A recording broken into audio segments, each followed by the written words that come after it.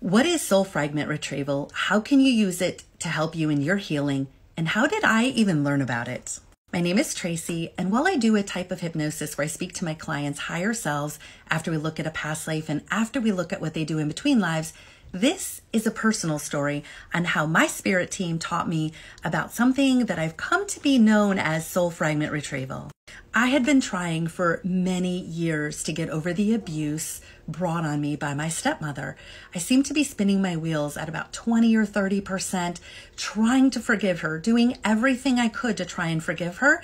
But every time I thought about her, tears would well up in my eyes and I would feel like I was back being abused by her again. One particularly horrific memory that I had when I was 14, and I would feel like I was right there again, being hurt by her and experiencing that pain all over again.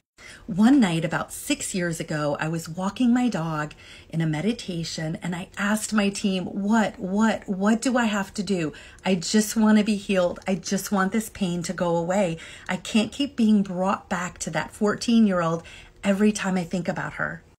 I was instantly shown an image in my mind of this big ravine, and I heard the words, "She's holding pieces of your soul." And then I saw a bunch of angels go across the ravine to where I saw her. I saw those pieces of my soul being retrieved on the wings of these angels, and as they traveled through the ravine, a shower of white light was cleansing and clearing them, and then I saw them being brought back to me. It was the most incredible and beautiful thing I had ever seen in my mind. And there were so many angels. I then heard, "And you're also holding pieces of her soul."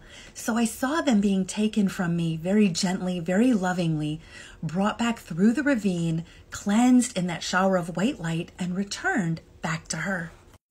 After this, I no longer felt like I was stuck at about 20 or 30% healing.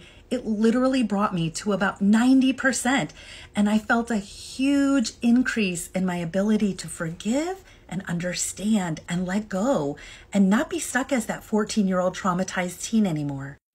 Fast forward 2 years from there, so a little over 4 years ago, I was sitting in a class called Theta Healing, which is Vienna Steibel's method, and they used a term called soul fragment retrieval. This was the first time I had ever heard of it, but I grabbed onto that idea because I knew what it was. It was what I had experienced 2 years prior with my team.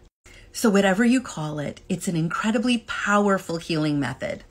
It's something that was shown to me by my team, as I know many people have been shown how to do this and what it is by their team. And I share it in hopes that it can help you.